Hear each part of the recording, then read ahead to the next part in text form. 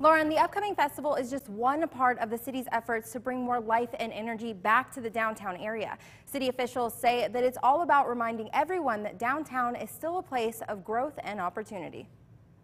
3 up by West Table on Main and K. A project years in the making. In efforts to revitalize downtown, for the first time, the city of Lubbock is hosting an Earth Day on Broadway festival. So we wanted to bring the arts community, the environmentally friendly community back into the heart of downtown and bring the business back here, kind of where everything started.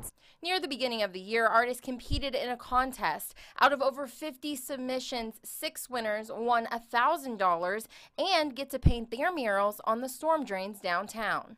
It's bringing vendors back into the right-of-way, bringing traffic back into these neighborhoods that maybe have been neglected for some time, and reminding people that there is a life out here. People want to be out here around the breweries and the wineries, and bringing that kind of showcase back to the heart of downtown. Charles Adams Studio Projects Director Chad Plunkett says that the arts are well worth the investment. At least one of the roles of art is it expresses the life of a community, and so if your community is alive, then things are happening, and so just by its very nature it brings people together.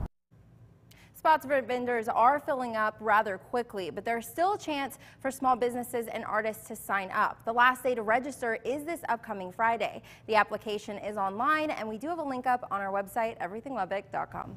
Katie, thank you.